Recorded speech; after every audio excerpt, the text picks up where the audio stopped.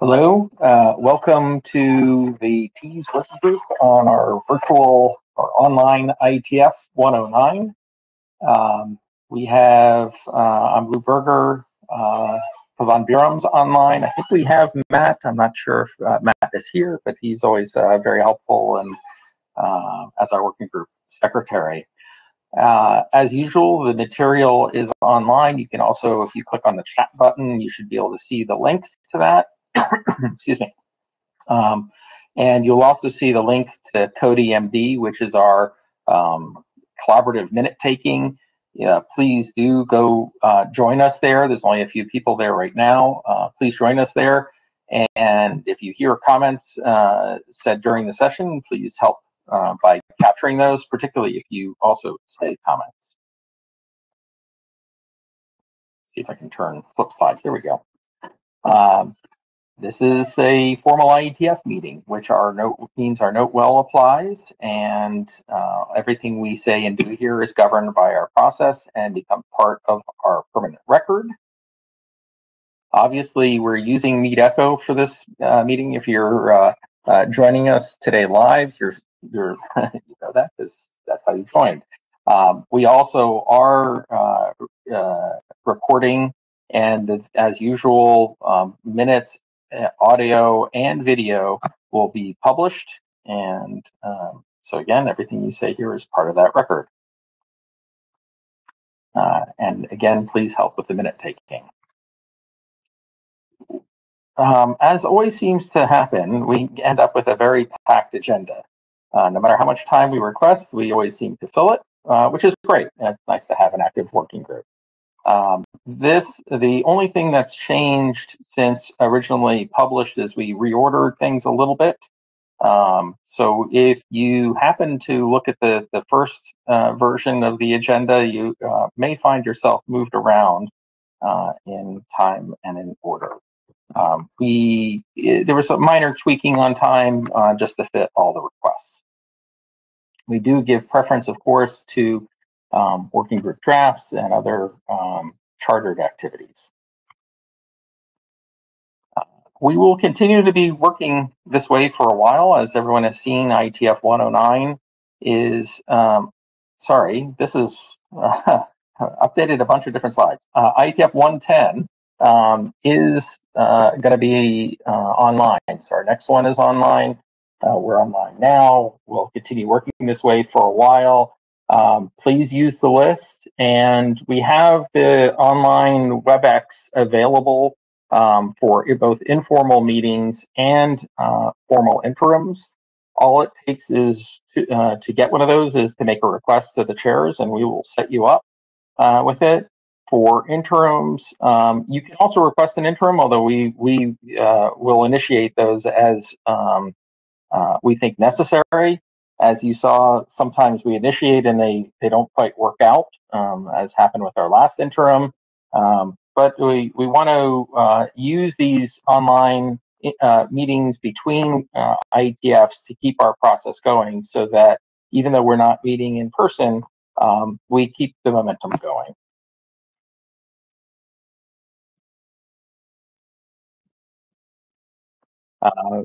Our formal IPR process, which we do polls both at working group acceptance and as part of our last call, hasn't changed. But I think everyone is familiar with it. But it's always good to show this to remind newcomers.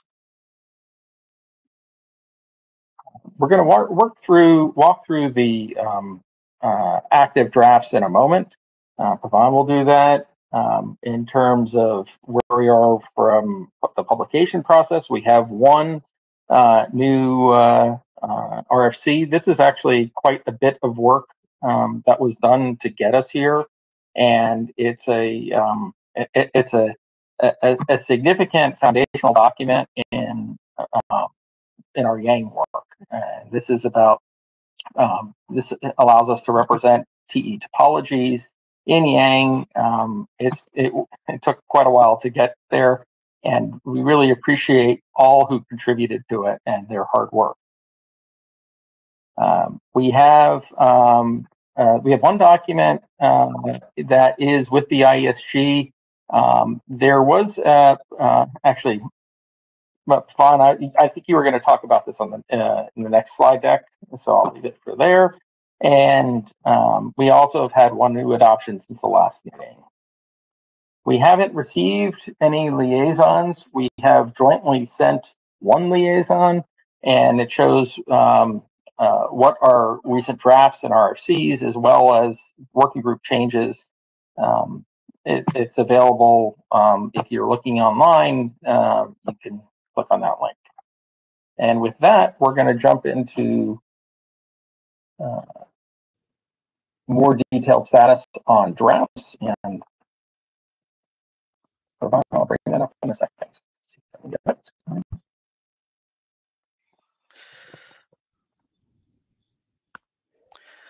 Okay.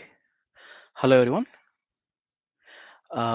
My name is Pawan Biram. I'm your other co-chair. Working group document status, as you can see on the slide, is next on the agenda. We do have a very packed agenda, so I'll try and keep this as terse as I can. Can you go to the next slide, please? So we currently have 21 working group documents. They're all listed here. 5 of those, the ones that are marked in blue, are on the agenda today. There is one draft, the PCE native IP draft that Lou was referring to earlier, is currently under ISG processing. It's actually currently with our AD. There was a new revision published for this over the weekend, addressing Deborah's comments. There will be further guidance on the proposed status of this document that would be provided in a few days' time. So the guidance would be to change the proposed status to informational. So keep an eye out for that email. So that leaves us with 15 other documents. The status of each of them is covered in this deck. The modeling drafts for T. Let's stay on the. Yeah. The modeling drafts for T and RSVP and L3 and SR topology augments are all nearing completion. They've all had a young doctor review done. We also have Tom Petch diligently reviewing each of these, thanks to him. The authors have been making sure that each of his comments do get addressed. There's also this new expectation, rather recommendation from the young doctors to add a JSON instance of the young model in the appendix of the draft in which the model is proposed. So the plan for most of these documents is to address the last set of comments from Tom, add the JSON instance to the appendix, and then request working group last call. So in the meantime, it would be great if you could get some more reviews and feedback and on the usability of these modules. There are a couple of young documents that are listed here as ready for young doctor review. Those are the ACTN VN Yang and the path computation Yang documents. We initiated the review process for both of these documents over the weekend. We also have 3 documents marked in red here, which are currently in expired state. The authors have promised to revive those this week. So before we move on to the next slide deck, there are a couple of topics that I would like to double click on. So let's jump to slide 6.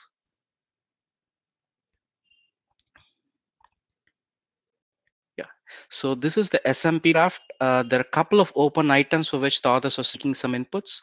They did start a couple of threads for this on the list. Adrian did chime in on one of them. I would encourage others to participate in those threads and help the authors close them. Let's go to slide 7. This is the document that discusses PCE-CC use cases. A few meetings back, there was some debate on whether they should just remain as a living document and not go through the publication process. We decided then to revisit the status of this document at a later point in time. We believe it is that time now. The authors have just requested to change the state of this document to adopt it for working group info only. We would like to get some opinions in on this before we make the change. We understand there's been a fair bit of work put in to get this document to the stage, and don't really want to discourage folks from making similar contributions going forward. So if the authors and anybody who wants to chime in with their thoughts, yeah, it would be great. Dhruv or any of the authors, would you like to say something? So I think based on the past comments, we thought that because the ISG itself was not preferring too many use cases documents, especially when the extension work was almost ready, and these documents have done their job of convincing the working group and the IETF that this work is needed. So that was the understanding we were in, but we would respect whatever opinion that the chairs and the AD suggest. And if there is a push to publish, we would of course be more happy to publish it because we have done the work. But we are following the guidance that is given to us, so we are completely open to what you throw our way.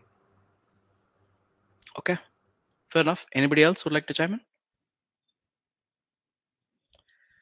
So Lou and I would discuss this with AD and make a call on it. We will share the outcome of that discussion on the list. I will stop here with respect to this deck.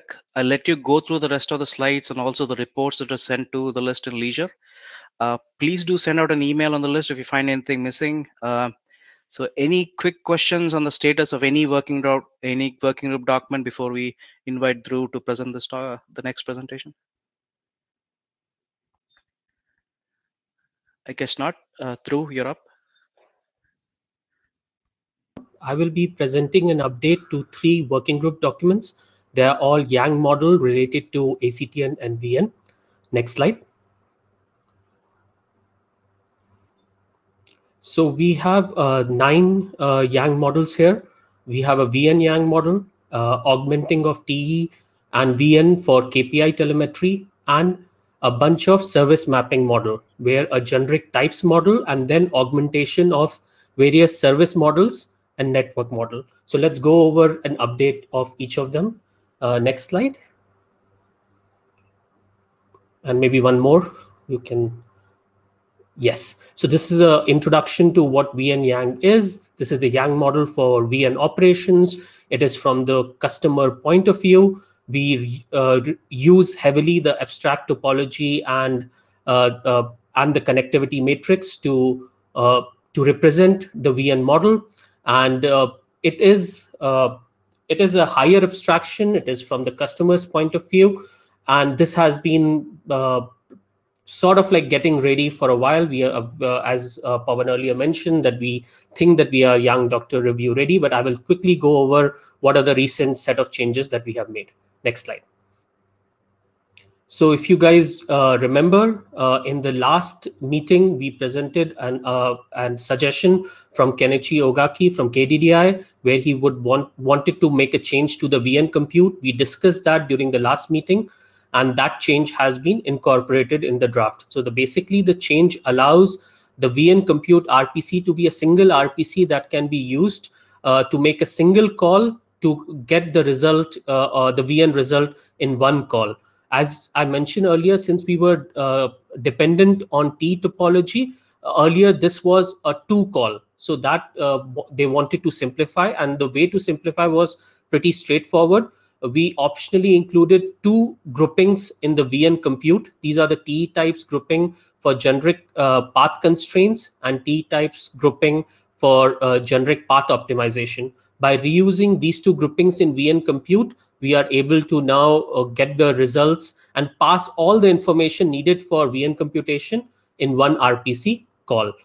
This has been done at the VN level as well as at the VN member level. So this is the main change that we have done. But continuing, there were some more comments. That's in the next slide. So those are our current pending work. So the pending work is there was a request from Kenichi that if we can describe this by a figure. So that has been asked. So we have a figure pending that we will add for VN compute. There are some editorial comments that are still pending from Tom Petch. I kind of missed them when I was updating. I realized it later. So when I was making these slides, so I will update on that. And as I said earlier, that I think we are ready for Yang Doctor review. So this finishes the VN compute. If you have any questions, I think you can jump to the queue. I can answer right now or at the end of all the 3 presentations. Either way, it's good with me. But I'll continue to save some time. So the next update is the KPI telemetry Yang. We have two Yang models here, which augments the T model and the VN model. It adds the various PM telemetry characteristics as well as the scaling intent mechanism into these two model. This allows the customer to subscribe to, whether at the VN level or at the T tunnel level, various PM characteristics, as well as we have a concept called autonomic scaling intent, which has been there from the start. So the update in this document, next slide, is it's pretty basic. We had a change, added some editorial cleanup of the Yang model. There were some references that were incorrect, so that got fixed. We had a comment that we should describe how the VN level performance metric is calculated. So we have added that detail in the description of how at the VN level these metrics are computed, which is usually the max of the VN members. So that's the minimal change in this document. The next, what we have is, next slide. So next we have the TE service mapping Yang. As I said, there are a bunch of augmentation in this model. I will just quickly describe what this model is in the next slide. So the role of this TE service mapping model is to create a mapping relationship between various service models that we have in IETF, L3SM, L2SM, Layer 1 CSM, as well as we also allow the same grouping to be used for the network models as well. And we map these service and network model to our TEAS Yang models at various levels, at the topology level, at the tunnel level, or at the VN level. So the main reason why we do this, so that we could have a very seamless service operation, that when the customer is thinking in terms of L3SM and underlying there are TE tunnels involved, we have a mapping between how those services are being delivered using the underlay TE resources. This allows us to do various monitoring, diagnostic, and various other things to maintain this mapping. Next slide. So what has been updated? As you know, L3NM and L2NM were added in the last update, which we discussed in the working group. We added a thing called T mapping template. There was a support for SR policy that was added. So these were all the changes that we made last time. And there were a comment on the mailing list again from Kenichi, and we are very thankful to him to come up with new use cases as he's implementing this model. So one requirement that they had was they wanted to map one L3SM to actually multiple VN models. And they said that they have a use case that is needed for this. And we discussed on the list, it doesn't harm us to have a mapping. I think the most usual case would be 1:1 case. But if an operator wants to further break it down into multiple VNs and maintain them separately for some reason, it doesn't harm from the Yang modeling point of view. So that's why this change has been made, and this was discussed on the list in the past as well. Apart from that, the changes were, there were some errors in our XPaths that were pointed out to us, which we have fixed. After posting this update, there was some more discussion, which is on the next slide, where Kenichi asked us to also handle QoS profile, which I will describe. So what you see are the two further augments that we discussed on the mailing list that needs to be added, which is at the L3 VPN site level, they have a QoS profile, and they allow you to create a custom QoS profile and give constraints, etc., right there at the site level. So there, they wanted to maintain a mapping between these custom QoS profile and the VN AP that is created by our to service this custom QoS profile. So that 1:1 mapping, we are maintaining it here. So we wanted to get more feedback from people, especially who have implemented L3SM and have feedback on this, whether this augment makes sense, and if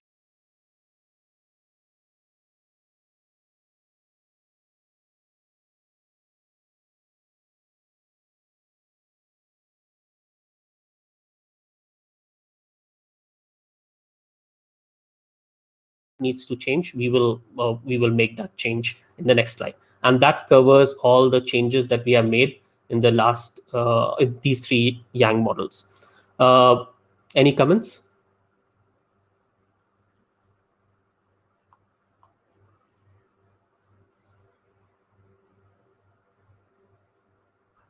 See, Oscar is in the.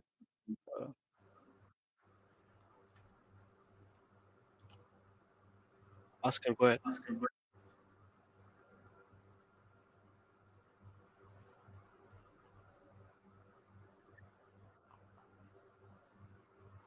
Oscar, go ahead. You have to unmute. There is an unmute button on the top, the mic button. Now, can you hear me now? Yeah, Okay, I didn't press that one. So my question is, in the latest change that was proposed, it was an augment on L3SM to map the QS. So would that also apply to L3NM? That very simple. Yeah, I think that's a very good question. I feel like that custom QoS class, if it is existing in the L3NM, then of course it would. I have to check whether that's the case or not, and I think you can answer it right away. You would know whether you have something like custom QoS profile in L3NM as well. We have all the profiles because they apply also to they apply to both service model and network model. The profiles apply to both. Yeah, so then I would definitely augment both. This is just an example for L3SM. I'll make sure that that's applicable for every other place where it's needed. Okay, thank you.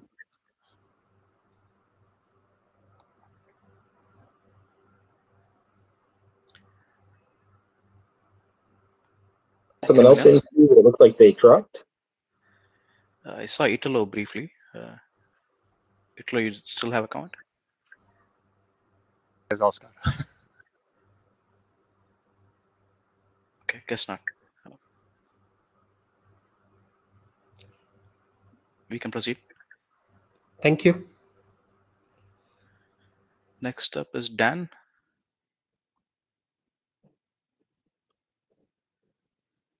Hi, chairs. I was actually going to present my screen remotely if possible. I've just requested the screen. Okay. Can you hear me clearly? We can. Yeah, I'm trying to grant it. It doesn't seem to be doing it. Maybe I have to stop first. Yeah. Yes. Okay. Let's see if this works. I'll be a guinea pig. Yeah. Right. Great. So, I actually appreciate that. Better for us. Oh, you're very welcome. Okay. Hi, guys. It's morning here in the UK. I'll be talking about the applicability of ACTN to POI, Packet Optical Integration.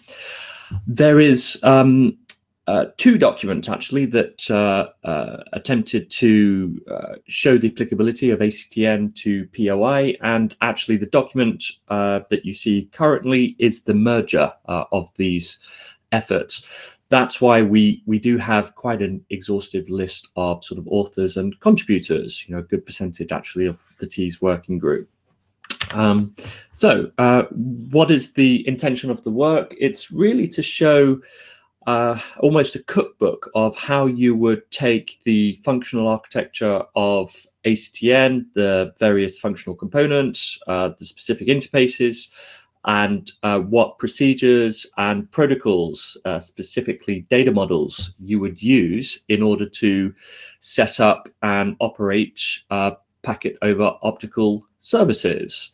So this is really important, I think, work, because it highlights all of the discussions that we're having with sort of the separate protocols and data models, and how we will use those in order to sort of deploy these services. And from an operator perspective, as well as a vendor perspective, it's important to know if these procedures and models are actually suitable and fit for purpose. We spend all this time actually developing Yang models, but how efficient are they, and what are the gaps? Tends to be sort of after we've deployed them in the field if there isn't sufficient interop or implementation early on in the development of the document itself. So we know actually that the focus of the work is going to be on the southbound interfaces. So it's predominantly between the multi-domain service coordinator and the underlying controllers or managers. So the physical, the packet physical, and the optical physical network controller. And ideally, when we finish the work, we will have a fairly good understanding of what are the available models. Some are optional. How are they used? Were there specific implementation or technology gaps? Are there operational management security issues that were not identified during the development of some of these procedures and protocols?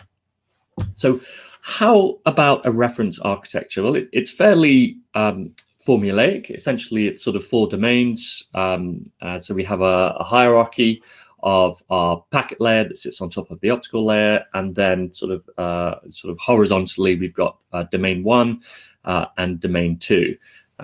And these interfaces in black are between the MDSE and then the packet and the optical PNCs respectively. And then we've got a further set of interfaces between the PNC and the optical PNC to the actual layer, the sort of technology domain where the actual sort of nodes sit. And already there are a number of generic and technology specific models that we can use, and we're seeing a number of kind of not necessarily issues, but some sort of clarifications that may be needed there, and I'll cover that a little bit later. What isn't in scope, of course, is above the MDSE, but it turns out actually that some of the operators who are involved in the work are very interested in sort of having that discussion, but for the time being, it's kind of out of scope.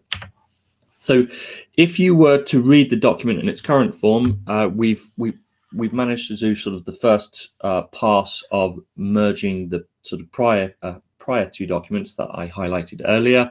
So we currently have sort of 2 phases that we're working on, phases or scenarios, I suppose you might call these, but it's how we generate the view of the network. So our sort of physical network topology discovery, and then existing service topology discovery, how that information is carried between the various PNCs to the MDSC.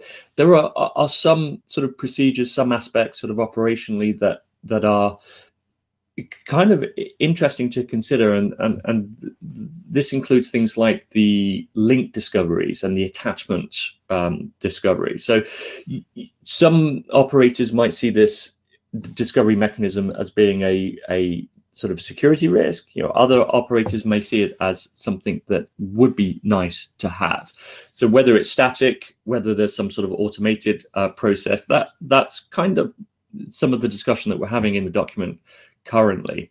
So I mentioned already that we've identified the common Yang models, so the T service and the topology Yang models, and then we've got our sort of technology specific extensions or augmentations that we're using as well, and this is essentially the ingredients that we're using as part of our cookbook. There are of course some service models that we are considering as well for some of the packet aspects, sorry, not service model, network model. So our L2NM and our L3NM models there. And another aspect to consider here is the ongoing discussion whether to use the uni topo versus client topo. So essentially, what augments RFC 8345 with the service attachment point abstraction discussion. We know that what we're sort of highlighting in our document is occurring as a parallel discussion in things like the ops area and actually sort of in other documents here in TEAS and also CCAMP. So there are some discussion points around the implementation of ACTN and POI that are still ongoing. So clearly, the work that we're doing is just kind of feeding into some of that parallel discussion. Good. So I think I just highlighted actually some of the chapters or sections in our document. So if you have read the document, you may have noticed there's actually quite a lot of text, and clearly, you know, I'm sure the chairs and certainly the IESG would appreciate brevity or succinctness with this type of document. But I just want to kind of highlight actually that because there are sort of so many options and various permutations, it's really important, I think, to document some of our assumptions, and maybe going forward we can actually prune, you know, or distill some of this discussion text to make it sort of a little less bloaty in the document. But at least for the time being, we've just kind of captured all of the discussion and probably sort of spent too much effort working on our assumptions and documenting those assumptions. So maybe going forward, we will definitely try to prune that text down. But some of the meat of the document here is contained within section 4, because this is, you know, how we actually solve some of these scenarios. So as I mentioned already, you know, how we populate the topology and current connectivity, and then how we establish our sort of optical and then packet services on top of that. So what are we currently working on? Well, there are numerous open issues. These are sort of tracked. You know, sort of the current trend seems to be to use GitHub, and we will be mindful, of course, not to do all of our work via GitHub. What we will sort of attempt to continue, and I hope we've achieved this so far, is to address some of the sort of the issues, the open discussion points. For instance, you know, there may be, you know, how we discover and populate inventory in the MDSC from the PNCs. What are the service attachment points that we're using versus sort of some of the discussion around uni and client and what's actually being exposed.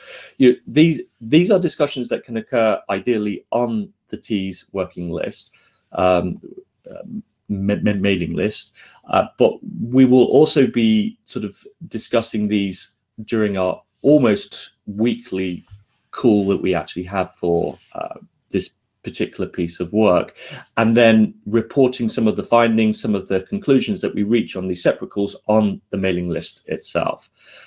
Some of the other sort of hot topics at the moment are around isolation. We know that sort of you know, network slicing and isolation, so sort of providing circuits, providing bandwidth to, you know, particular customers or particular topologies that are then represented in the MDSC is kind of a hot topic, and whether that's a soft or hard isolation continues to be an ongoing discussion. What we haven't addressed in the document that will be in the next version are some of the additional operational issues, and Drew just kind of highlighted that with some of the telemetry discussion on the previous talk. So not only, of course, are we providing network connectivity for sort of packet over optical services, but we almost certainly will want to monitor that connectivity, and in the event of some kind of degrade in service and certainly loss of connectivity, it needs to be reported adequately, and appropriate action needs to be changed, or appropriate action needs to be taken, and potential network changes will incur. What isn't as sort of discussed in the document currently is things like sort of pre-computed path protection for either type of service. That seems to be just a step too far at this point. Thank you. I think those are all the slides I have. We have Joel in the queue. Joel, go ahead. I wasn't going to raise this, but since you made a point of mentioning isolation, may I suggest you don't talk in terms of isolation? that you talk in terms of observable service parameters, confidence of delivering observable service parameters, and at least until there is actual working group agreement on what the heck isolation means and how it's supposed to be related to anything else, just stay away from it. Point taken, clearly understood. Thanks, Joel. That's a great point.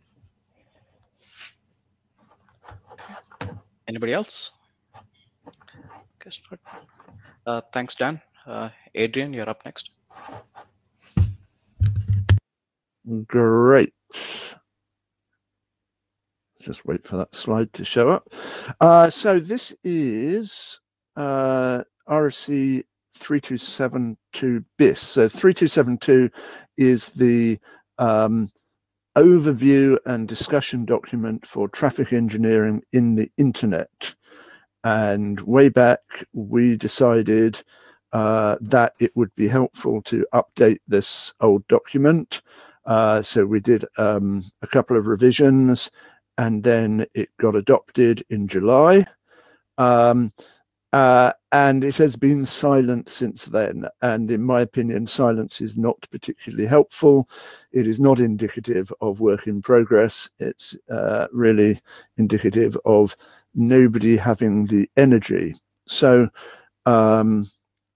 since I had volunteered, in inverted commas, to be the editor of the work, I updated in early July just to capture a couple of points that were raised during the adoption poll, in particular whether the components of traffic engineering all needed to be present for a system to be truly traffic engineering.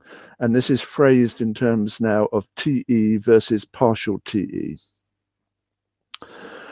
Since then, I've embarked on editorial polish, so going through the text, which was, I think, somewhat in Daniel Aducci's tone of voice, and been polishing it a little bit.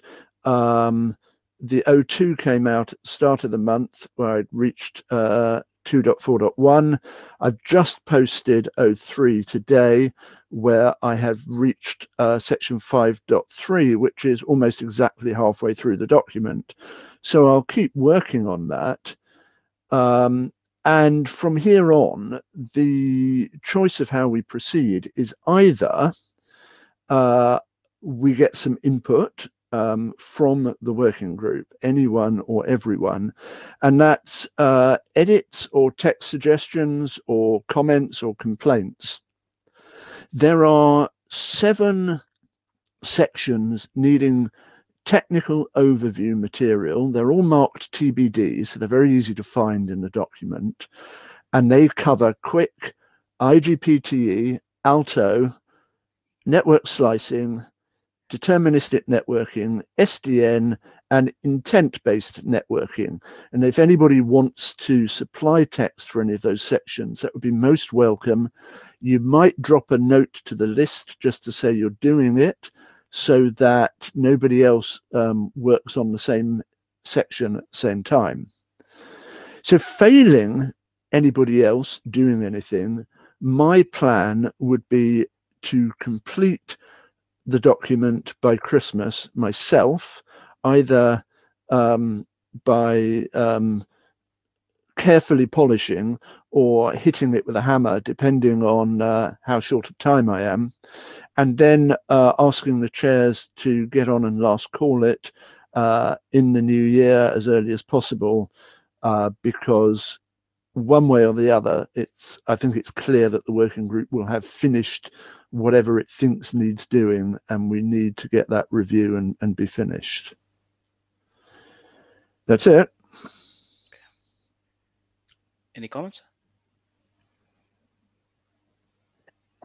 So I see someone typing in Comey MD a comment. It would be good if they made the comment. Jeff, go ahead. Hello? Yeah, Jeff, go ahead. Oh, you can also. I'll do the Intel-based networking part. Lovely, thank you. I'll do it on a daily basis. Which day? Every day. Okay, that's your intent. Yep, I have great intentions. We have Dhruv and Boris next. Dhruv, go up. Go ahead. Working group. I think when we started on this work, our main intention was that we can point to this document when somebody outside the working group, maybe BRTE comes to mind, and SR policy and SRTE discussion that we had. So should we also evangelize this work and say, like, look, we have now a good reference being ready, and see if outside the working group people can start using it. And that could also give us some inputs whether we have succeeded in our mission in clarifying what is TE in 2020. I think I'm picking that from the bottom. Yes, if people are able to use it, it will give us a good idea that we've done a good job. But before pushing it out for other people with us saying this is the reference, I would like to hear more than just me saying this is this document captures our opinion. And I'm not hearing that at the moment. Okay. Boris? Hi, Adrian. So just as Jeff mentioned, I also would like to volunteer and help you with those additional text pieces. That would be perfect. So please have a look at the document, grab a section and write some text. I'm only looking for each of these sections. I'm only looking for sort of 3 paragraphs. Otherwise, the document becomes unbalanced. So it shouldn't be big work. Okay. Got it. Okay. Thanks, Adrian. Thanks for driving this forward. There is still a fair bit of work to be done. So if anyone is interested in contributing, please do reach out to Adrian and see how you can help. We are now moving to that segment of the session for which most of you have been waiting for and are up at an odd hour. 75 minutes of network slicing topics coming up. So after the last IETF, we did an adoption poll for a couple of documents that were produced by the design team. The calls failed, but it did generate a lot of great discussion. It sort of resulted in a bit of a reset with respect to the terminology. The authors have been focusing on addressing the comments that were raised during the adoption poll, and we will hear from them about it in a little bit. The discussion on the list seems to suggest that we are converging on some controversial items. So like everyone else, I'm also eager to see how this session progresses. So before we bring Yari in to give a brief update on the design team, Lou, do you have anything else to add?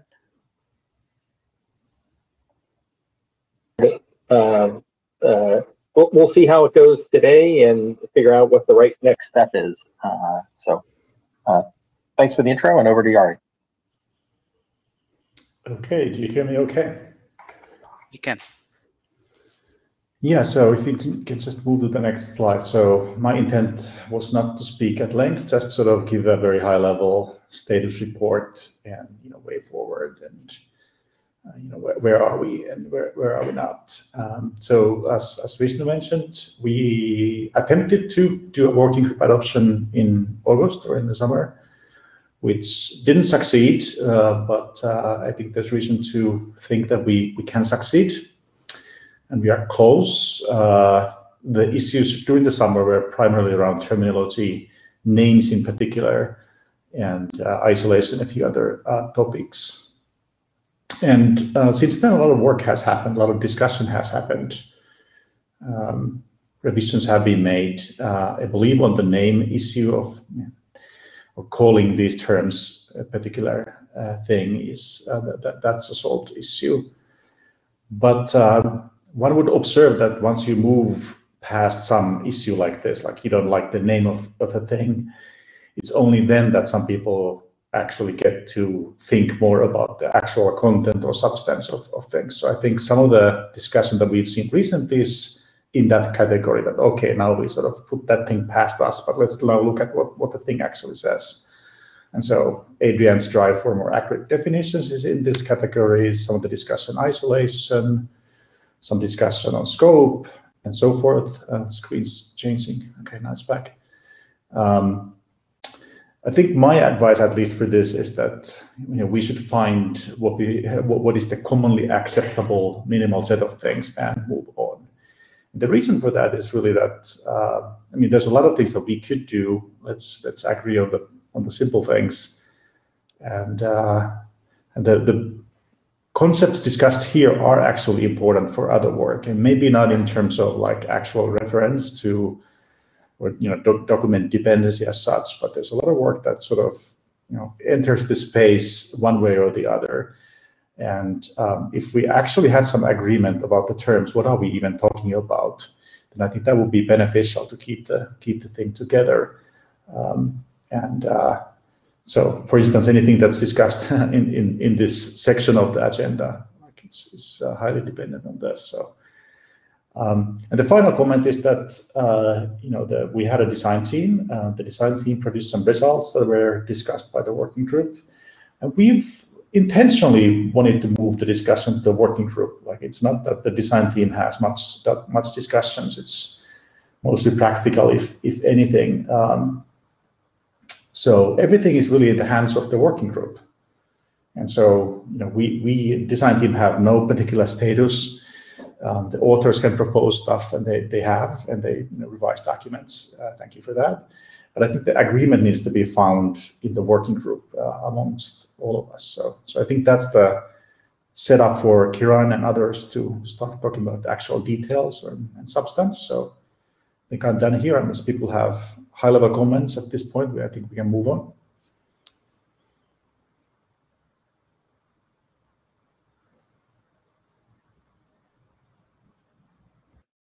Any comments?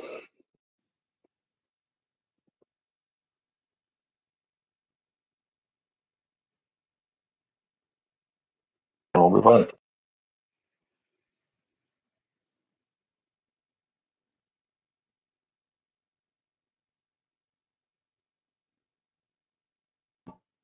Kiran, you can go ahead. All right. Thanks, Gary, for providing the overview, and let's get into the details of what we have been doing, specifically from the definitions draft perspective. And as you notice, the name of the draft has changed, and I'll just provide an update on behalf of all the authors. Next slide, please. So an overview of the changes. So things you look at the left column, they have been pretty stable, even if we have gone through different discussions in between two IETFs, 108 and 109, and interim meeting. Our core definition hasn't changed. The way we describe the characteristics of structure and stakeholders, different sections, they haven't changed a whole lot in terms of the content. What we did bring change was related to the naming, of course, and then we improved some of the text related to SLI and SLOs, because they are also the core part of the concept that we are bringing in with network slices. And there was an action item to bring in some text for isolation. We also got a feedback that security considerations should not be left empty, so some text was provided there. And we also got some feedback to remove a lot of descriptive text from the document and probably make it a candidate for framework draft later on. Next slide, please. So in interim meeting, it was mentioned that transport slice is, as a name, is not acceptable. It was non-starter. So we polled the mailing list, came up with 14 suggestions, and it seems that IETF network slice was the name which was majorly selected. And if you want to see the pluses and minuses of all the names mentioned here, I have attached 2 slides at the bottom, so you can look at it later on. Next slide, please. And once we changed the name, how rest of the content changed into the document. Now we don't have transport slices. We very clearly define that we are talking about IETF scoped network. In our document, we qualify term IETF because there was a great amount of discussion that there are other parts in the network where you would use network slicing. So IETF network slice is not an end-to-end solution. So having some kind of a prefix or a qualifying term for IETF technologies was necessary. And the definition remains the same. Whatever we had as transport controller is now called IETF network slice controller. And accordingly, we have changed NSCs and NSREs as well. Next slide, please.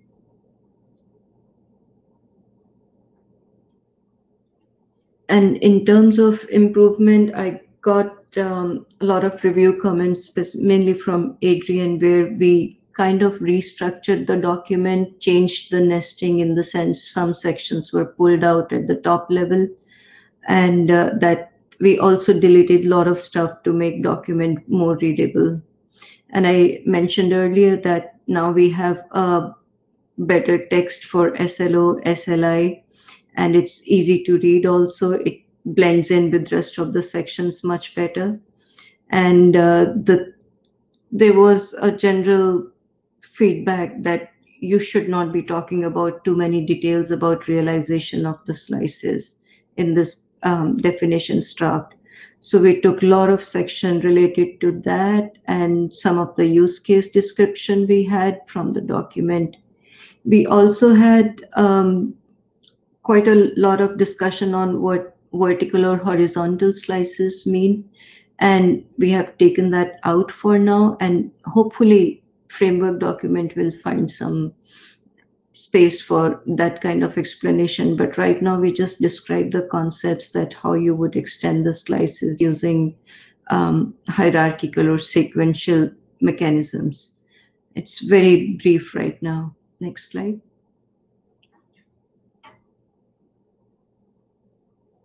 And so one of the major discussion was on isolation text, and the way we brought in the text is by explaining what we mean by isolation. And the key point here we want to highlight is that from a consumer perspective, there should be no negative impact on that customer slice whenever there are changes in other parts of the network. And then we have added text to describe it in certain ways. And another thing we want to highlight here is that customers should be able to ask for isolation explicitly. Yes, it is possible that in some cases there are certain SLOs that will satisfy isolation requirement, but in other cases customer may have explicit requirement because they feel the need that, okay, I feel that this thing will not negatively impact me, so I would explicitly ask for that.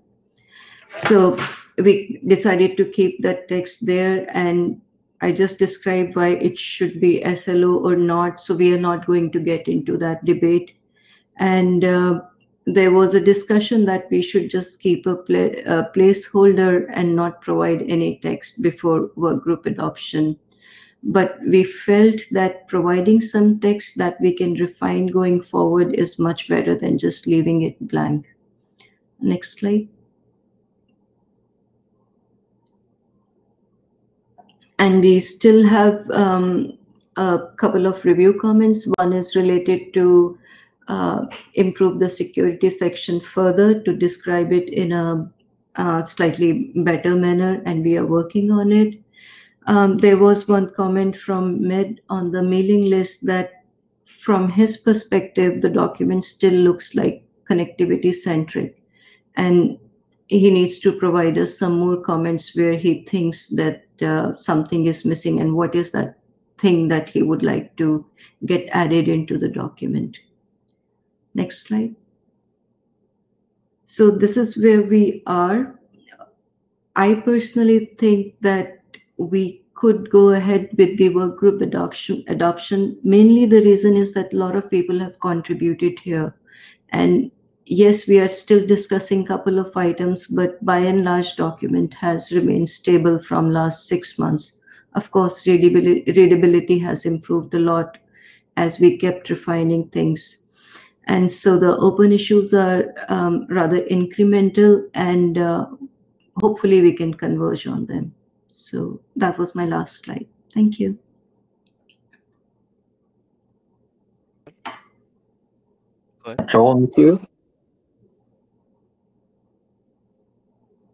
Ketan, I really wish you hadn't put in text on the isolation, because I would really like to be able to adopt the document. But the text you have put in doesn't work. It isn't a definition.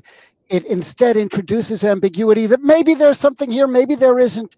We had agreed to leave placeholder in. I was comfortable with having a section that said, this is a topic that's under discussion and we could do it later. But the text you put in doesn't work for me. And if there's an adoption call with the text as it is, given how misleading it is, I would have to object to the adoption.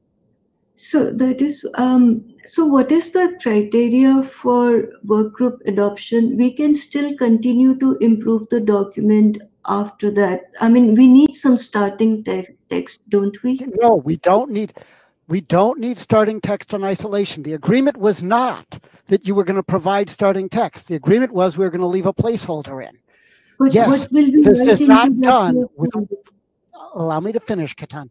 The working group can improve the document, but at the same token, I am not, as a working group member, obliged to adopt text that I think is actually wrong. And in this case, I think the text you have put in is wrong. And that's an obstacle to adoption. Places where it needs refinement, of course there's places that need refinement. That doesn't bother me. But when it's wrong and misleading, and actively misleading as far as I'm concerned, there's a problem. Okay, so I have seen your replies on the mailing list also. I understand where you're saying things are wrong, but I haven't seen your definition of isolation. How would you like to express it? Because I don't then we believe can there's a need for a definition of isolation. I don't believe the term is needed. I'm willing to leave a placeholder so that people can propose text for discussion, but I do not believe there is any need for the term. Therefore, I am not going to propose a definition.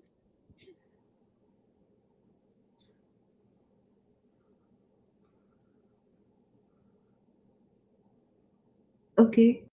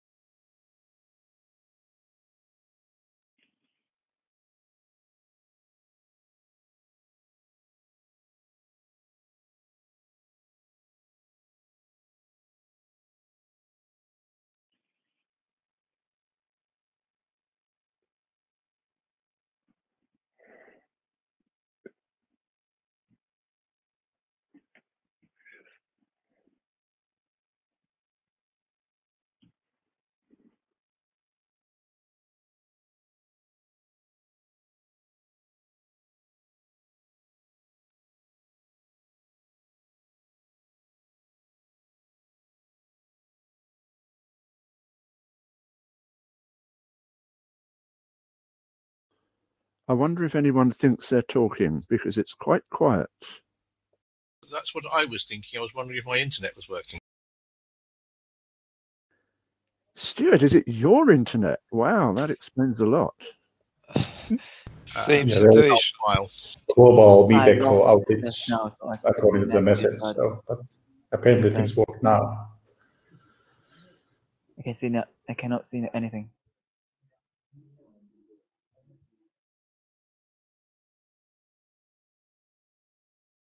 All of you. Welcome back again. Seems like everybody got disconnected. So, can you guys hear me? Can someone acknowledge? I can hear you. Yes, Paul. Okay.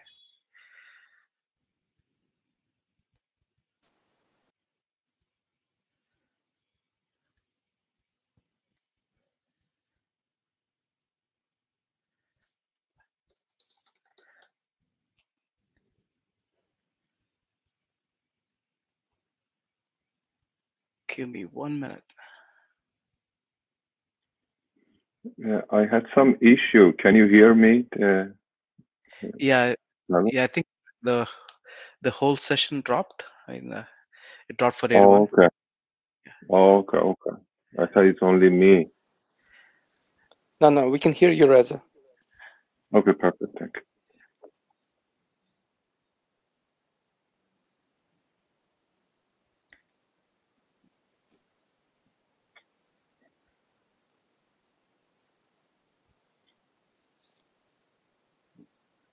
Okay, the joy appears to be that there was a Meet Echo VM reboot.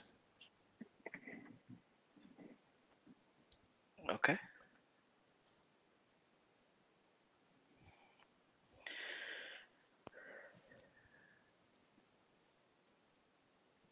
Yeah, we are. Yeah, up that's and a great running again. in the middle of the meeting.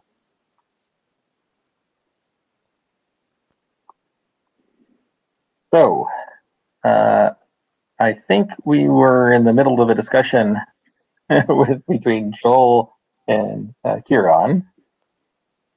Yes. Let's see if we give people a minute. I think we're about at the same head count we were before. Lou, is it possible that you could unshare your screen? As there's just a black screen there that's taking up half of the share space. Interesting. I don't see an issue. Now all I see is the black screen. I'm republishing. Yes, so we have both the black screen and the new screen. How elegant of Meet Echo. I don't Now see we've got the half screen. I would say click reload, but I'm a little worried that you might not get back in. Yeah, and in particular, right now, I don't need to see the screen for the conversation we were having. Right. So let me kick it off with a question to you, Joel. Yes. What I think I heard you say is that no definition of isolation would be acceptable to you. That's not what you said, but I think that's what I heard you really say. I do not believe there is a definition of isolation that is useful, but I am perfectly willing to allow for discussion and proposal. But the definition that has been proposed is not useful, and I don't know of a useful definition, so I can't very well propose one. I mean, Ketan said, so Joel, why haven't you proposed a definition? And the answer is, because I don't think it's a useful concept to the task.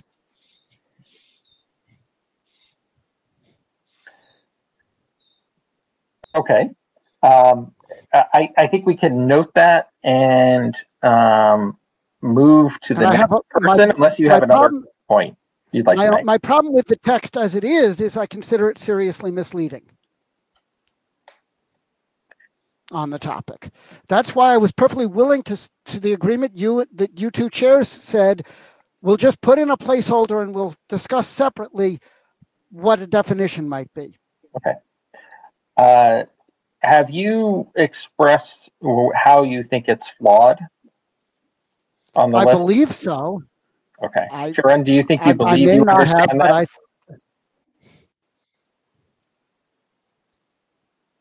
Is Kieran back?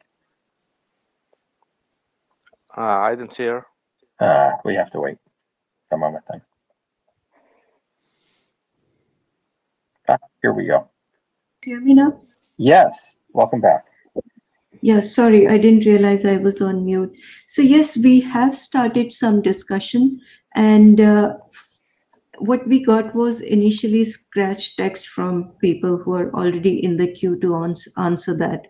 One feedback is we are going to strip down a lot of information which is related to realization and have a minimal text so that there is a way to express isolation from a customer perspective. That's what I'm looking for right now. and we can have further discussions on the email list. And that is why this text is there in the draft, so that we can iteratively revise it so that everybody agrees to it. And one thing we are clearly saying, that we are not taking a stance that isolation is always related to SLO and it can be met by all the SLOs. You could have additional parameters that, or some additional characteristic which could come from regulatory perspective, or it could come from security side of things, or the perception of the customer who wants to deploy that slice. So we just want to provide a mechanism to express that characteristic. I think it'd be really good to. I think it'd be really good to take this discussion more and follow it up on the list. Joel, if it's okay, we have a bunch of people in the queue, and we got a little delayed because of the Meet Echo. I think it'd be good to give them an opportunity to speak as well, if that's okay. Fair. Okay, thanks. Stuart, you're up. Well, I want to start by making a fundamental objection to the position that Joel was taking. It is not his working group. It is not his right to object on behalf of the working group. It is the working group to take a decision, and he may or may not be in the rough. And I think that's a position that the chairs should take. As to isolation, I find it a useful concept. And found it a useful concept in the days when we were working on VPN Plus, because it, to my mind, it does describe the concept of two services operating in different universes. Now, we can work on text, but I'm not sure why one objection by one person to one section should stop a draft progressing.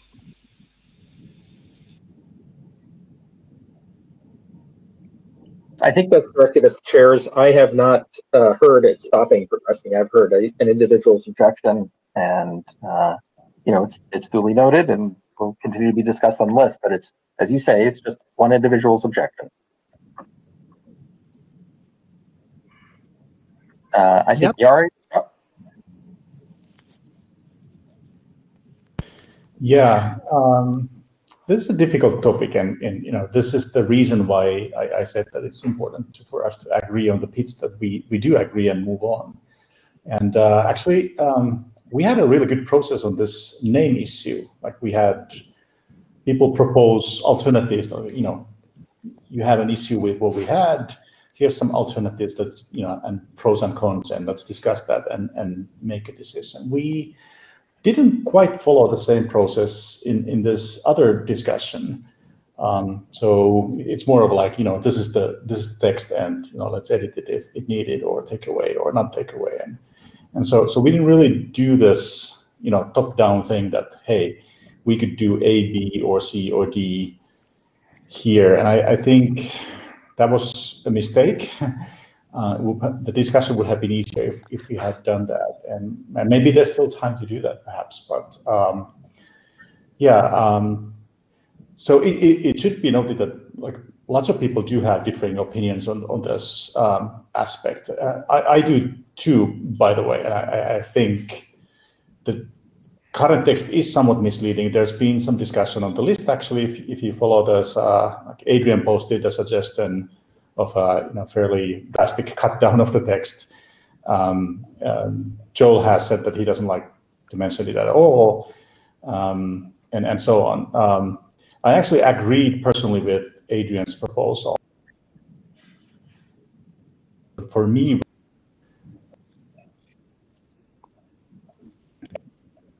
not like nailing down the things that we need to do. I think, for me, what's important here is that we do mention these concepts, because it is talked about in the industry, but we need to relate it to our concepts, and we can't have this situation where we have like this concepts like, you have reserved bandwidth, and then wink, wink, you don't actually have reserved bandwidth. But if you have this other property, then you have reserved bandwidth. But wink, wink, it doesn't actually work if a node goes down.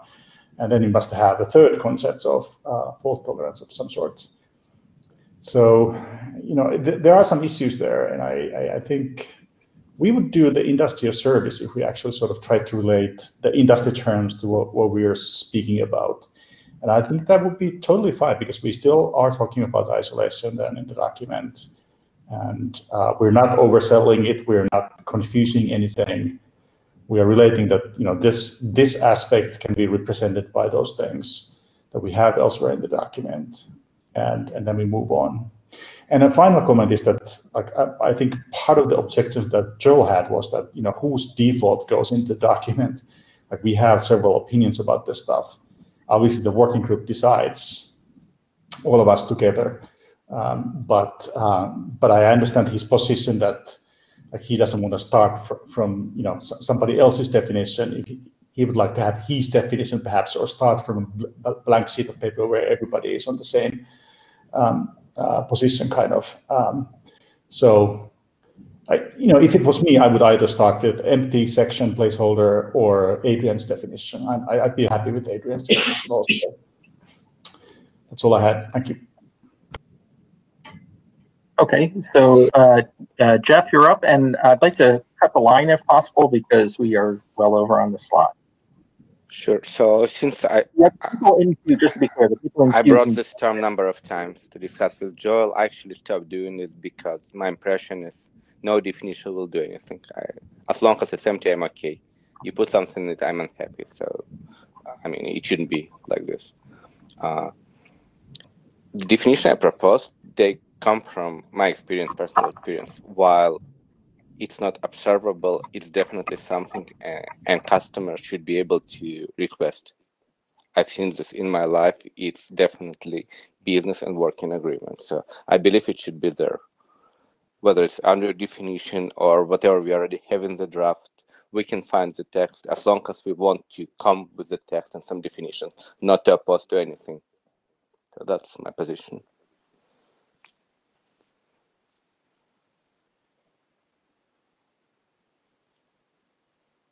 Jay?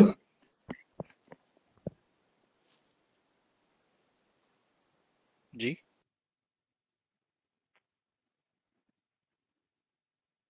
Jimmy? I just want to, can you hear me? Yeah, go ahead. Okay. I just want to say that actually, because network slicing is not only defining IETF, and for the whole industry, isolation is described in almost all the network slicing related documents.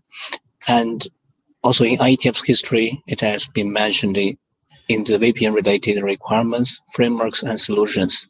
So my opinion is clarifying the meaning of isolation in the IETF's context and its relationship with the other network slicing related activity would be really useful. And we have been working hard to separate the requirement from the implementation of the isolation. And I think many people give very good comments and suggestions, and I hope we could work together to polish it rather than just say, no, we don't need it. Yeah, that's my opinion. Thank you, Greg. Then the current document reflects their agreement of the design team or of the those who are listed as authors on this document.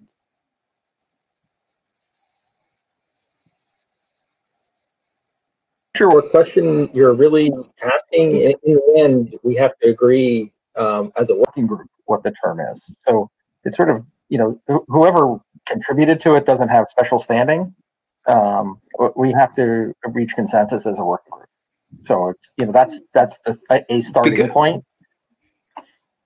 Go ahead. Because to my understanding is that there is no agreement within the design team whether isolation is something that observable or not. So I think that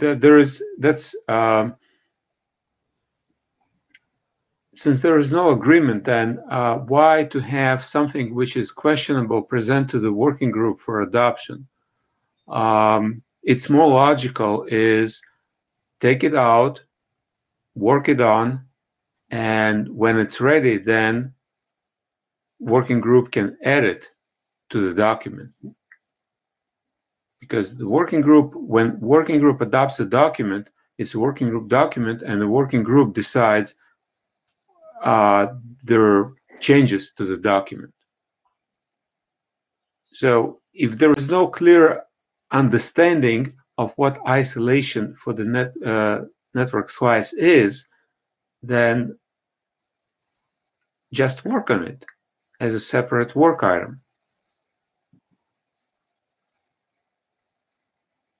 Thank you. Dave? Thanks, Lou. And I look, the line was cut after Dave. Okay. Yeah, my comments are more along the lines of what Greg just stated. I think there are differences of opinion. I don't think it was asserted that it was just Joel that had this opinion. I don't think that's correct. It seems like something this controversial to the group being put in and then asked for working group adoption is a little premature.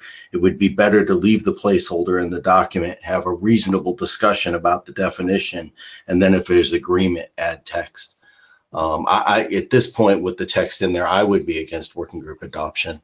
I mean, we have to start with what we agree with, not with what we don't agree with. Thank you.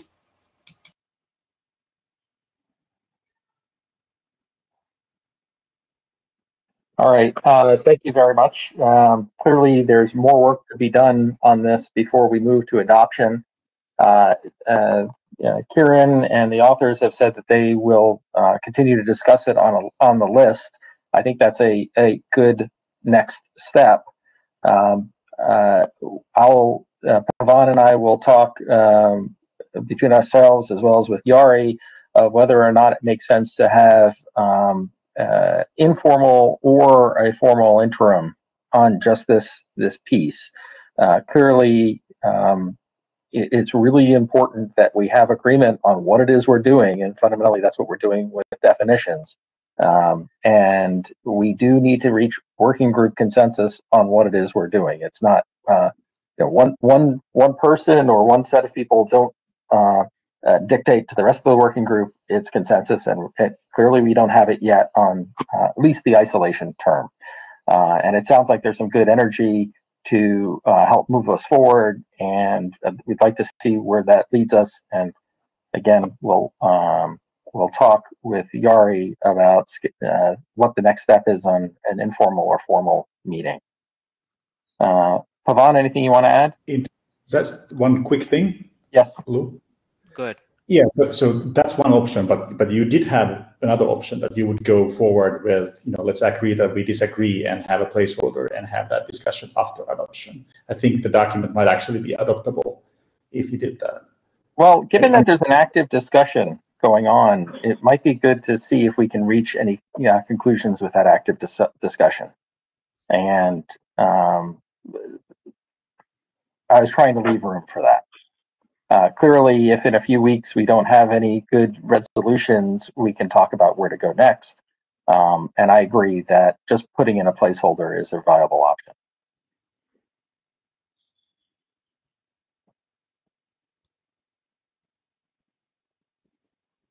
Pavan, you were going to add something? No, I agree to that. I mean, we are at a stage where we need to make a call. So I think given that the discussion is happening and a few proposals have been made, let's discuss that. I mean, I'm not taking the placeholders thing totally out of the equation yet, but yeah, I mean, let's discuss it over the next week or so and see if there's a need for another interim.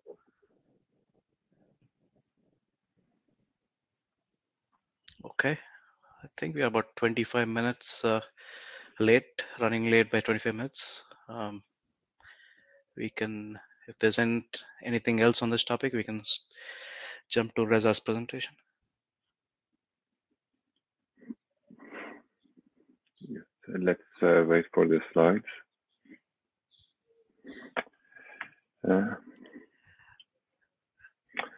The topic of this presentation is application of IETF network slicing in 5G. On behalf of my co-authors, I'm going to present this one.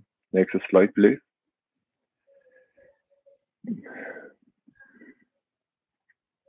Let's try to do it in 5 minutes, if that's okay. The draft of this presentation, was presented at IETF105. Now the main changes that happen to the draft is to be aligned with the definition of the IETF network slice, exactly how it fits in 5G. All the terminology, everything that has been done in NSDT is reflected here, and the content of this draft is shown here. How IETF network slice related to 5G, how they are related, and everything related to the northbound interface and details of the IETF network slicing is well described in the draft. Next slide. As you've seen here, and this is basically taking from the definition draft, network slicing as a concept is related not only to 5G, but other use cases. In this draft, specifically, we are going to talk about 5G network slicing, how it relates, and we try to address everything that happened on the NSDT, how it relates to 5G. If you go to the next slide, the next two slides trying to just give a context visually how that relates to 5G. For the end-to-end network slice as a whole, as you see here, from the left to the right, we have started from the UE user equipment all the way to the RAN domain, to transport domain, and the core domain. How various area or various domain related to end-to-end network slice clearly shown here, that end-to-end network slice as a whole has component in the RAN, transport, or core. The portion which is related to our work is the yellow one that is related to IETF network slice. This is important to note that this picture, and it's applicable to other use cases as well, that the network slice is not end-to-end network slice. This is important to understand that why we call it IETF network slice related to the end-to-end context. It's important to consider this picture when we go through the rest, that when we talk about IETF network slice, is not the end-to-end context. And it is very important, and the pictures clearly show that this is only one component of end-to-end context. Next slide. This to see the same problem from the different angle, as you seen here, starting from bottom up of this picture, I have different networks. I have RAN network, I have various transport networks, and I have the core network. Whatever transport network provides is providing the connectivity between various components. And in a specific, in 5G, I try to show the component that needed to be connected, because the whole idea of IETF network slice definition starts from the connection with a specific SLA/SLO. In the 5G, in a specific, the connectivity that we do connectivity inside the RAN network. We are doing the connectivity between RAN network and core network, and potentially in the core network. These are various transfer slices, IETF network slices, which well described in the document. Why we need that depends on your RAN deployment. There are various changes or various IETF network slice will be introduced, and I also refer to the definition draft and picture that we use in the context of 5G. Next slide, please. I have two more slides. So the definition draft, in this case, this is a summary of the work. We will define the IETF network slice use case in the 5G, and in a specific, the NBI that we need we discussed that there are potential some augmentation needed to be done in the NBI, the draft. There is some informational model. We are still working on that one, but this is the main topic of this draft. And last slide, we are seeking for feedback, comments. We continuously aligned this draft with NSDT work and everything that is happening in the area of the NBI that we need, and the proposed the draft and the enhancement will be presented in the next IETF. There are two questions. Please go ahead. Go ahead, Shusang.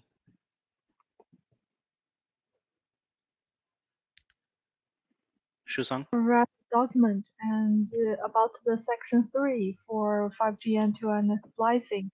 I think if the work is related to IETF, it is primarily the splitting, maybe slicing requirements and mapping transport slice to other slices from different domains. So I think maybe this part of work could consider to combine with the existing work in TEAS working group. I think maybe you have also read our document about the 5G end-to-end network slice mapping. I think it can be combined. And what do you think?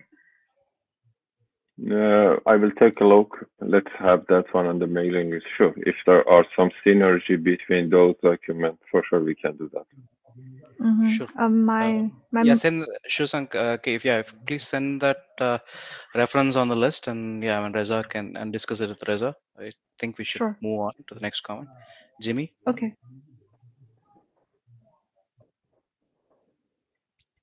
Jimmy G. Yes, can you hear me now? I would have to cut the line after G. Sorry, G. Go ahead. You go ahead. You can hear me now? Gets cut. Yeah, go ahead. Yeah. I see this draft mentions several topics like the use cases in 5G network slice and the relationship between the IETF slice and the 5G end-to-end slice. Also, it mentions some data models like for the not-bound interface. So I'm asking which topic will be the most important for this draft, and some of this other part may be relatively overlapped with some work in the design team and also the not-bound interface model. And as she also mentioned, the end-to-end slice mapping draft, maybe my suggestion would be maybe this one can focus on the use cases, and for the other part can coordinate with other documents in the working group. If I understand your question correctly, so this document for the first two items that you mentioned, they are not overlapping, but rather try to extend the abstract definition that we have for IETF network slice in the 5G. So northbound included definition on that. And for the last item, as I mentioned, if there is synergy, we can combine it. So I know that we don't have time to go through more details, but if there are other comments, please put it in the main list and we can cover it accordingly. Okay, thank you. Thank you. Louis? Can you hear me? Yeah, we can. Perfect. Okay, hello everyone. If you can keep it to 5 minutes, that would be great, Louis. So next slide, please. Okay, so the motivation of this work, of this document is basically to consider the, I'm not sure if this is the proper, sorry. This is for the use cases, right? Not for the... Okay. Luke, can you shift to the other presentation? Or if you can do it in a different order. The title was wrong, I think, but I think this is the proper presentation. So this is the one about use cases. Yeah.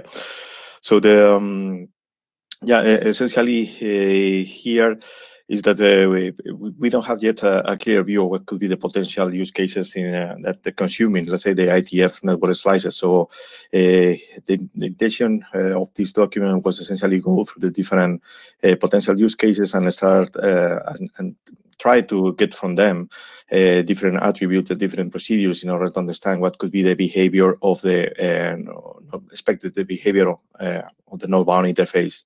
So next slide, please. So we will go quickly through different use cases already identified in this document. The first one will be about 5G services. It's related with what Teresa was presenting before. So the objective will be essentially to support end-to-end network slices as defined for 5G systems, essentially in 3GPP. And regarding any node-bound interface attributes, we could consider SLOs such downlink, uplink throughput, or slice QoS parameters, for instance, and plus additional characteristics such group communication support, support of non-IP traffic, etc., etc. Regarding procedures, we could consider here where the procedures defined in 3GPP for a slice cycle, for instance, slice instance allocation, the allocation, modification status, etc., etc. Regarding applicability of the network slice in this context, essentially would be for the N3, N9, and N6 interfaces in order to support the different slice types defined in 3GPP, enhanced mobile broadband, ultra reliable, low latency, and so on and so forth. Taking as references the GSMA is generic slice template and the 3GPP spec on control and management of slices. Next slide, please. An additional use case would be the NFV-based services. So the objective here would be the support of connectivity between virtual network functions that are instantiated in remote NFVI points of presence. Regarding NVI attributes that could be identified would be SLOs, such incoming and outgoing bandwidth, QoS metrics, etc., and additional characteristics such as directionality, protection scheme, and so on and so forth. Regarding NVI procedures, would be all related to the life cycle, capacity, fault, and performance management of these multi-site connectivity services, as defined by HCNFV. The applicability clearly would be the communication between these remote NFVI POPs in order to support the different SLOs that could be requested by this connectivity. The reference here are a couple of specs from HCNFV, the IFA 32 and the SOL 17, which specify the expected behavior for these communications. Next slide, please. The last documented use case would be the one of RAN sharing. Here, the objective would be the provisioning of connectivity between cell sites and interconnection points between operators for essentially for delivering the traffic from these shared radio cell sites. Regarding NVI attributes that could be expected would be for sure SLOs such as maximum and guaranteed bit rate, bounded latency, packet loss rate, etc., and additional characteristics such as secure connection, IP addressing, and so. Respect to the NVI procedures that could be expected for the use case would be provision of connectivity services, collection of performance and fault data, etc., etc. The applicability of the IETF network slice in this context would be the multi-tenancy of mobile front haul, mid haul, and back haul. And the reference, this is not normative, but is the descriptive, is the Metro Ethernet Forum white paper on front haul, back haul sharing. Next slide, please. So this is the final one. The next steps would be to complete the draft with new use cases. We have in mind to describe evolution of wholesale services and cloud computing-based services. Regarding the document, after that, the idea would be to elicit common SLOs, attributes, and procedures for all the cases in such a way that we could document in an additional chapter within the draft. And with respect to the group, so the idea here would be the idea of the presentation to collect feedback and comments from the working group to check if this work could be progress as part of the work in the network slicing design team, and for sure to prepare a new version for next meeting. And this is all from my side. Okay. Any comments?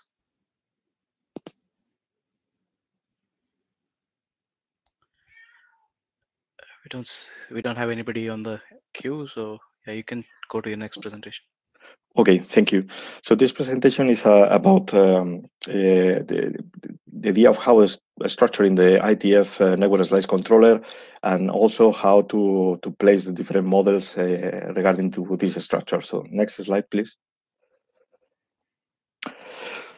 So regarding the problem to be addressed, that the impacts on how the potential structure in terms of components of the network slice controller is to understand that there will be two essential procedures to be performed by the network slice controller.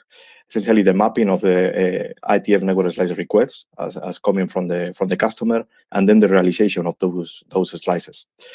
Regarding the data models, we could consider two different views. The customer view, which is focused on the individual IETF network slice request per customer, and the provider view that essentially consider all the slices being provisioned, being realized in the network. So these two different views are complementary and necessary for making it work. So the goal of the document is essentially to identify the major network slice controller components and how the associated data models apply to these components, or to the interfaces between components. Next slide, please. So zooming into the high-level structure of that is reflected in the network slice definition document, we could take this IETF network slice controller entity and trying to let's say, divide in some major components. Sorry. So regarding the structure, we identified these two major components: the mapper, that would be the component in charge of processing the customer request and putting it into the context of the overall IETF network slices in the network, and the realizer, that would be essentially the one that processes the complete view of all the slices and decides the proper technologies for realizing the IETF network slice below in the IETF technologies used for that. And regarding the models, you can see in the picture in the middle three different interfaces that are labeled as A, B, and C. So the first try of mapping the models to these interfaces, we understand and we would see that the customer view is covered by the WDT's IETF network slice MBI Young model. The interface labeled as B will be the provider view that could be accomplished by the LIU TEAS transport network slice Young model, and the models in C would be essentially the ones that are used for going against all the network controllers below, and would be out of the scope of this document. Next slide, please. So the next step would be to solve some open points that are signaled as to-do items into the document. We have identified two so far. So one would be the breakdown of NS mapper and NS realizer as these major components that we do foresee. The second one would be to discuss the complementarity of the aforementioned models for satisfying type 1 and type 2 services as per ACTN RFC. So the point here is that we need to discuss to what extent the model labeled as B could also accomplish on customer request, as customer slice request. Then to collect feedback and comments from the working group for sure, to propose the draft as agreed outcome of the TEAS network slice design team. By the way, all the co-authors of this document are co-authors of the two proposed models, so there is a consensus on that. And then to prepare a new version for next meeting. And that's all from my side. We have Adrian in the queue. Adrian? Yeah, thanks. Thanks, Luis, for this document. I think it's useful to pull things together the way you've done. Can I beg you to go and look at RFC 8309, which is the Ops Area Working Group view of how Yang models are composed to provide a top-to-bottom delivery of a service, and maybe map to that or use some of that terminology to be consistent with what the IETF has already done. For sure. We will proceed in that way. Thank you, Adrian. Thanks. I'll drop that to the list. Thank you. Okay. Boris, can you keep it short? Yeah. Okay. I will try. Luis, very short question. Could you mention what network controller could be optional? because in some cases network NSC will be more than enough to provision it. So network controller could be like optional in several cases, in my opinion. So you refer to the ones at the bottom, right? Totally at the bottom. The one. We essentially took the high-level architecture that was in definitions. Maybe this is something that we could also address. So maybe we can add a discussion topic, I think. Okay, thank you. Thank you. Okay. Bo, you're up next. Yeah. Okay. Can you hear me? Yeah. I'm here to present for the IETF network slice northbound interface YAM model. Next slide, please.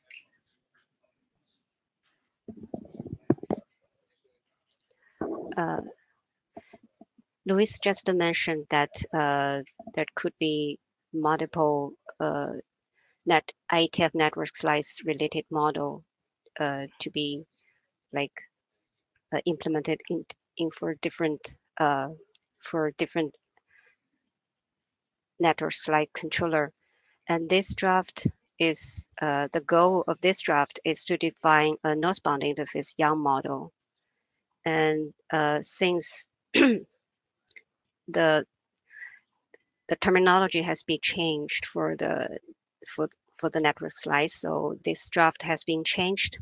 So you can notice the name has changed because we have been proposed for discussion in the working group and also network slice design team for several times.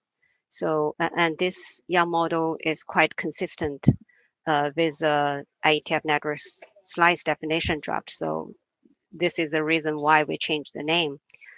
And we also received some comment about how this NBI model to work with the relationship with other YAM model. So we give the some explanation about things.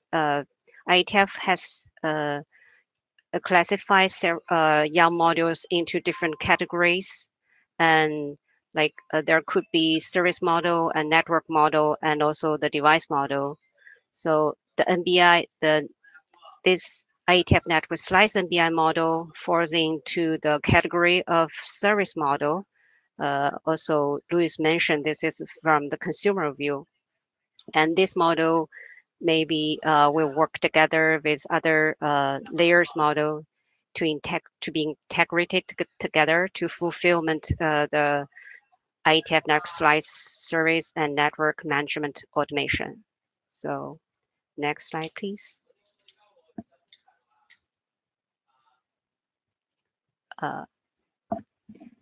Chair? Yes, okay.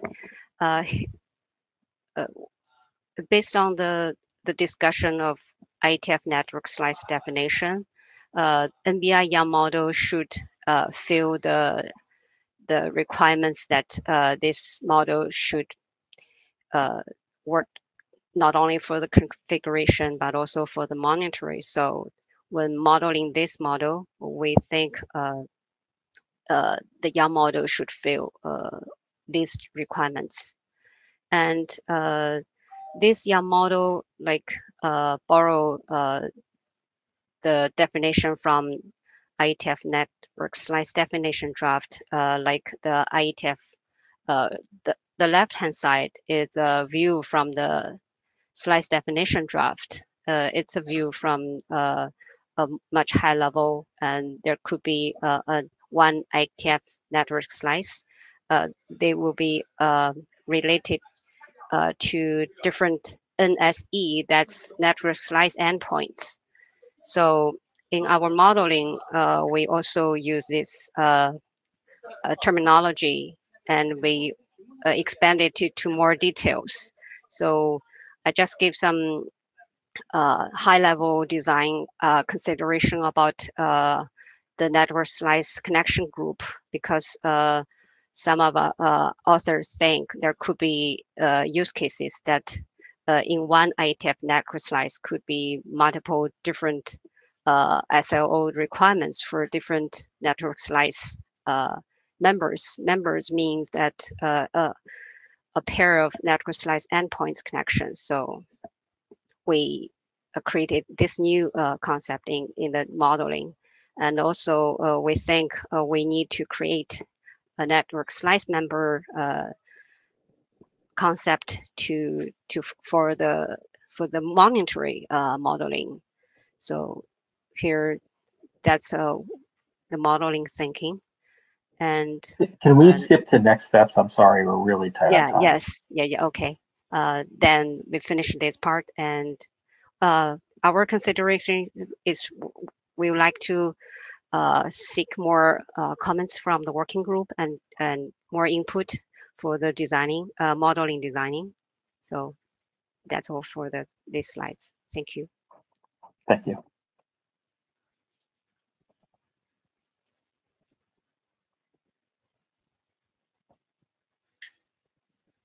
Ron?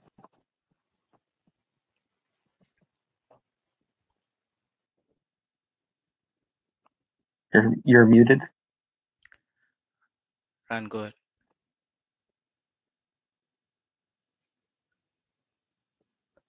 There is a unmute button at the top, the mic symbol.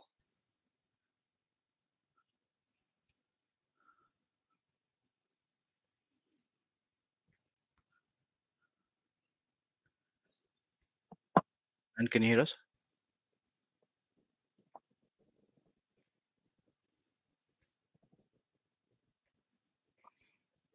Ran, if you would mind just typing in Jabber when you think you have it working, and we will go to Tariq.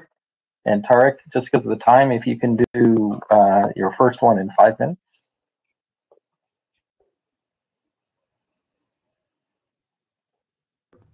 Can you hear me? Yes.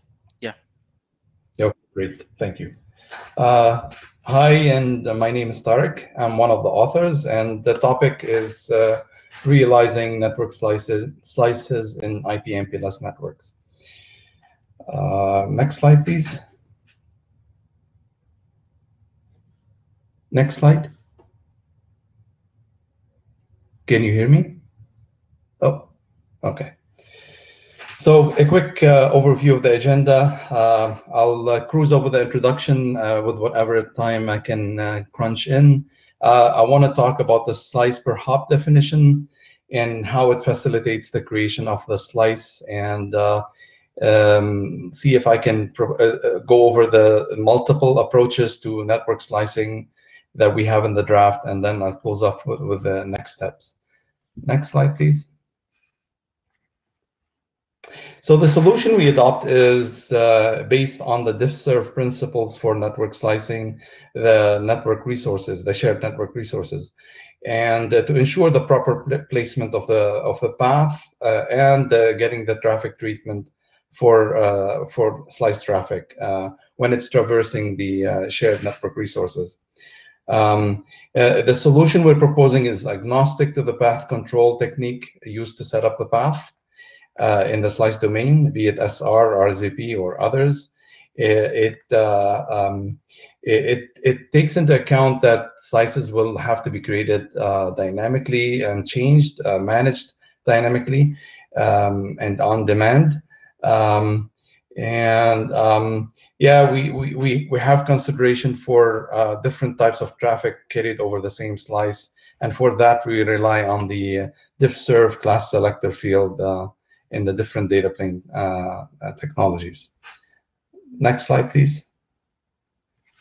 So there are three approaches to the solution that to realize network slicing. One is a control plane only slicing of the network resources. The second is a data plane only slicing of the network resources. And the third is the combination of control plane and data plane slicing of the resources. In our solution, we, as I mentioned, we introduced this slice per hop definition.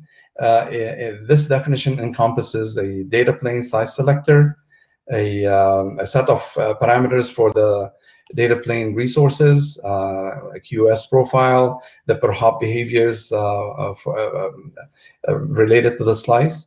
As well, it encompasses a set of control plane resources associated with the slice with respect to reservable bandwidth priorities of reservation in the control plane, and any shared resource groups that this slice is willing to share resources with.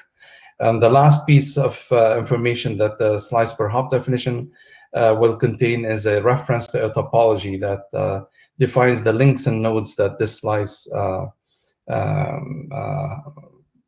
that belongs to this slice. There are multiple ways to disseminate this slice per hop definition that we looked into. One of them is a suitable netcom for gRPC interface once we have laid down the data model. The other approach is disseminating this or exchanging this in a routing protocol like IGP or BGP, and the last is the manual configuration of the definition.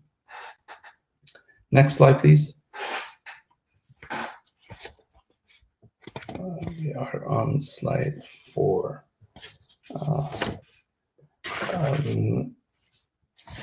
Yeah, so,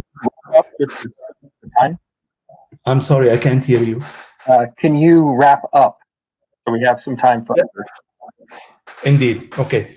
So the slice per hop definition I mentioned, it contains the slice data plane slice selector. It's a field that is carried in the packets. There are multiple variations for this. I'll leave you to go over the multiple options and where one is more suitable for different use cases or deployments. We mentioned that there is a QoS profile associated with a slice. Can we move on to the next slide, please? And as well, the control plane resource management, the different parameters associated with it. Lastly, the topology that defines the links and nodes associated with the slice. So these are the pieces. There are 3 slides and subsequent slides here that define different approaches to network slicing. The first one is the data plane only slicing. In that one, there's no network state maintained in the control plane. The second one is the control plane only slicing of the network resources. And in here, we have the resources in the control plane being sliced without consideration or without the data plane being knowledgeable about slices.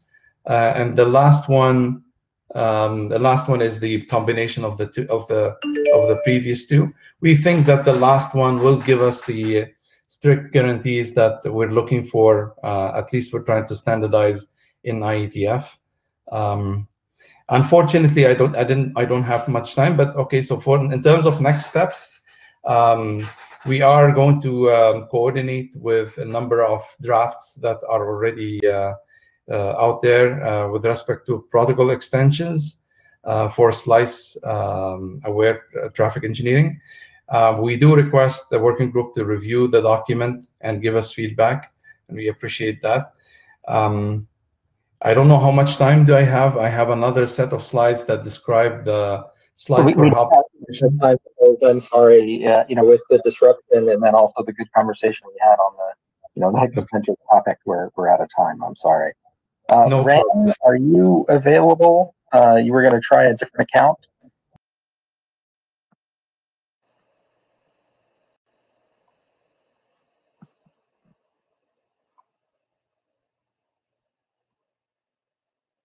Ran, are you out there? Hi. Hello. Yes. Oh, sorry. Yes. Hi. 5 minutes, please. Yeah. I'm Zan from the TE. Okay, I will quickly. I will do the prioritization with the packet network selection using segment routing. Next, please. Yeah. A unified administrative instance identifier AI is used to distinguish different virtual network resources for both intra-domain and inter-domain network slices scenario. Now let's look at the AI from the following 6 items. The first is AI is the identifier of the dedicated virtual network for the slice. The second is it supports the end-to-end slicing. And the third is identifier the unified NSI across multi-domain of transport network. The fourth is AI is one of the constraint criteria of the color template, and the color template with AI provide a more flexible control. The fifth is the uniform color template for overlay service mapping to analyze results. The sixth is its AI meet the link requirements from 3GPP. It is independent of the existing domain partitions of the network, and it is also the independent of the existing underlay frame and all routing technologies. There is no modification to the forwarding tables except queues policy per slice. Next, please. There is an example of our solutions. In figure, there are 2 topologies, red and blue. The red topologies include node H1234E and link between H1, 1, 2, 1, 3, 1, 4, 3, 4, and 4E. The blue topology include node H1234E and link between H3, 3, 4, 3, 1, 1, 2, 3, 2, 4, 2, and 2E. Let's see the process of creating the TEAS slice. The first, select the AI to the slice, and the second, allocate resources to the AI. The third is AI information is advertised through control plane. The controller connects the resource information with AI through BGP-LS. Then the controller can build the corresponding SR virtual topology and can calculate different paths according to the color with AI information in each virtual network. Next, please. Next, please. Yes, AI as a set of TN/resources identifiers. Our solutions support soft and hard isolations.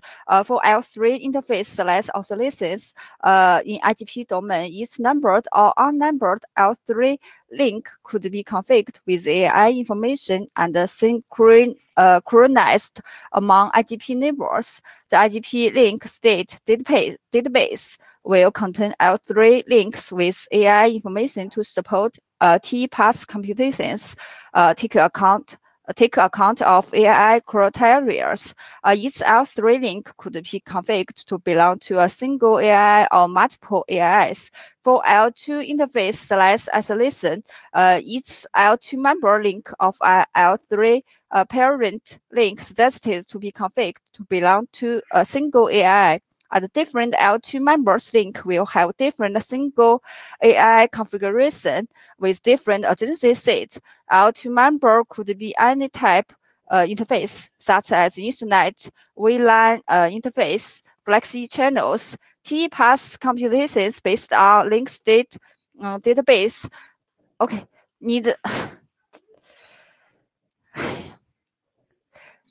sorry. Next, please. Next slide. Yes, this is a multiple domain deployment. It is easy to provide end-to-end virtual network, including the interdomain. In some deployment, operator adopt BGP-LU for set up the BGP-LU LSP. The overlay service will directly over the BGP-LU LSP. If the overlay service have the requirement of the TE, which defined as the color, the BGP-LU will also support the color. The BGP-LU labels will allocate per color. The below is option B, interdomain. It can also provide end-to-end virtual network, including the interdomain link. The interdomain link can also choose the link based on the color with the AI. Next, please. It's the end-to-end SRT with SDN. The BGP-LS will be used to inform the topology information contained the AI to the controller, the controller can calculate the SR path based on the information for the interdomain link. BGPLS can advertise the direct protocol type, or firstly put in the domain interconnections to IGP instance, then always import date from IGP protocol source. Next, please. Yes, this is combined with SR flex algorithm. There are two scenarios. For interdomain case, STN controller can create VN for AI based on AI, and VN for FA AI based on FA respectively. STN controller computers end-to-end segment list. Each contains multiple AIs and based on different topologies. However, for distinguished mode and border node, AI with endogenous IGP metric, delay Anne, T can you metric. wrap this up? Okay, Can you? sorry. Yes, next, please. Yes, this draft also will reject some standard AI values to represent different types of AI, like normal, URLLC, and TE. Next, please. And for the endogenous of select type EMBB, MIOT, V2X will be to be defined and will be defined in future. Yes, next, please. Comments welcome. Thanks.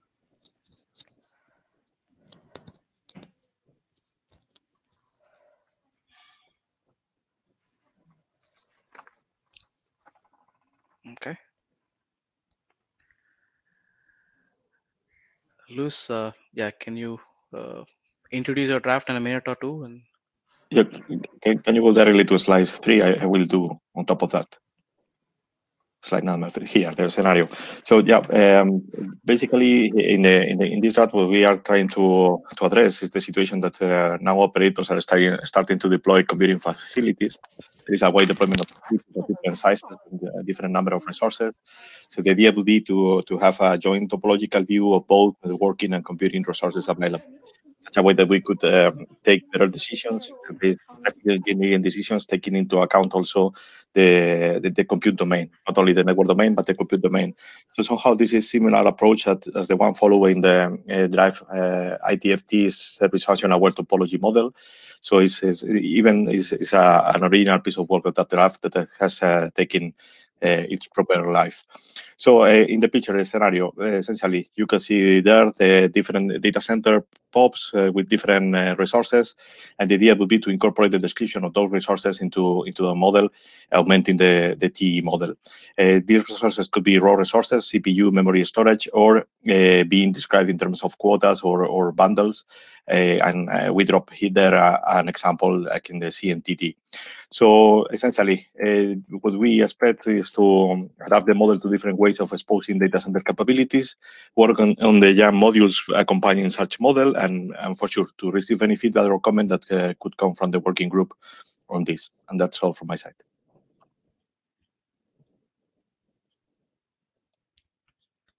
thanks, Luz.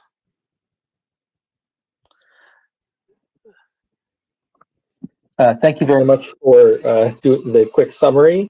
Apologize about the interruption in the middle, which squeezed an already tight meeting closer. Please stay tuned to the list, participate in the list discussion, and look. Look for both the formal and informal meetings that happen regularly. We remind everyone that the informal meetings are open to all, and your contribution is most welcome. Thank you all so much in participating in this active meeting, and we look forward to resolving some of the open discussions and moving forward with adoption with the design team documents once we seem to have some better agreement on the terminology. Again, thank you all, and really appreciate the contribution and hard work. Pavan? Thanks, everyone. Yeah, we'll see you soon.